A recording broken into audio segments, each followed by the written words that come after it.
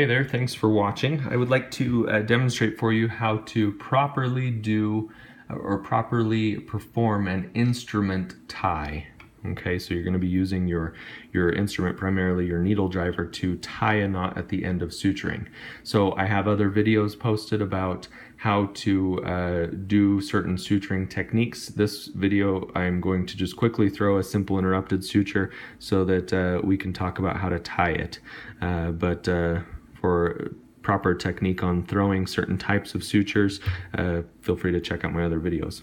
So I'm going to pull this through so that we've got just a little tail here on the end. Okay, so there you go. Now to do a proper instrument tie, have your tail, roughly ½ inch to an inch. You don't want to have it too short, but you also don't want to have it too long. And then I'm going to set my pickup down. Now, actually in the OR and the ER, when I'm actually suturing, I'm just going to leave it in my hand while I'm doing this, but for the video, I'm going to set it down. So your needle driver should be, to start this out, in the middle of your two suture edges. Now, if I were to pull up on these, see that V? Okay, so I'm going to keep my needle driver inside the V, parallel with the laceration. There's my laceration. Okay, now with my left hand, my left hand's the one that's going to be doing the majority of the work. So for your first pass, you should come around your needle driver 2 times, but notice how I went over the top. A big mistake is that people will come from this direction but you need to keep at the beginning of each pass, keep your needle driver in the middle so that you know that you're going to be creating square knots. Okay?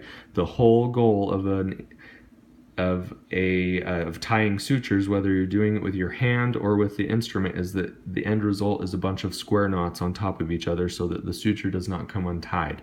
So, needle driver in the middle, you're going to pass over the top of it, and for the first pass we're going to go over the top of it 2 times. That's going to help the tension with this first tie. So then you're going to open your needle driver and grab the tail, and now don't move your needle driver, but go with your left hand rather and pull that off the end of the needle driver. And see, now I've got a good double throw in my suture, and notice how my hands traded places. My needle driver is now over here on the left, and my left hand has crossed over to the right so that I can pull that down snug onto the skin, just like that. I'm going to let go with my needle driver, and now for our next pass we need to again start in the middle. So my needle driver needs to come back to the middle, again parallel with the laceration, so that way I know that I'm going to get a good square knot by going over the top. Again, common mistake is that people will come out here and do this and then grab, but if you really look closely, you did not throw a square knot, you threw a slip knot. So start in the middle, come over the top, and just once for all subsequent throws.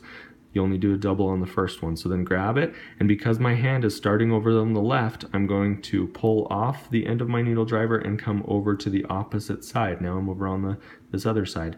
I'm going to pull that down, but not too tight that it bunches up my suture, but just enough that it's laying nice and snug. Okay, and then I'm going to pull that off to the side of my laceration. So I'm going to hold now back to the middle for my next throw with the tail on this side. My left hand over here, I'm going to come over the top, grab, because I'm starting over here on the left, I know that my hand needs to go to the right, okay, and then back the other direction. Now how many times do you do it? My opinion is at least 4 to get a good strong tie. Lots of providers like to go to 6. And either way, that's fine, but in my opinion, to get a good strong knot, going to at least 4 is important, but I'm going to keep going to continue to demonstrate. So again, in the middle, over the top, grab my tail, pull it over. See that? See how you're going to be getting a square knot. Every time you pass over, you're going to be getting a square knot. See that? And nice and tight. And then you're going to cut your tails. Now, how long do you cut? How long do you need to leave these?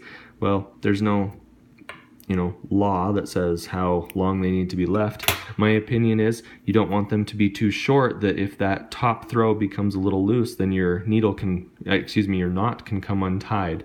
So not too short, but if you go too long, then your tails will get in the way of your next suture that you'll be placing down the laceration. So hopefully that was helpful for you. Go ahead and practice. That's the instrument tie.